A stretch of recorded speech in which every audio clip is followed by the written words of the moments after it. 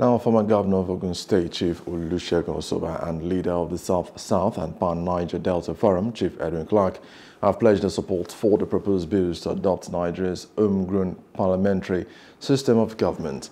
And they met with lawmakers led by Minority Leader of the House of Representatives, Honorable Kingsley Jinda, and Chief Osoba emphasized the system's economic benefits and power devolution. Restructuring of Nigeria can no longer wait. Otherwise, there will be no Nigeria.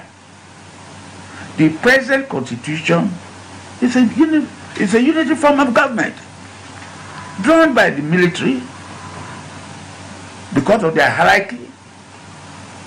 Now, today, the president of Nigeria is the most powerful president in the world. Security is very local.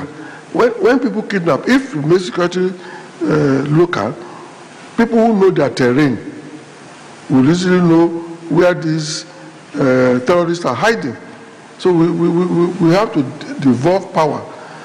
We have to, like they are suggesting, manage the system in a way that will be less cumbersome and less expensive. The cost of governance now is outrageous.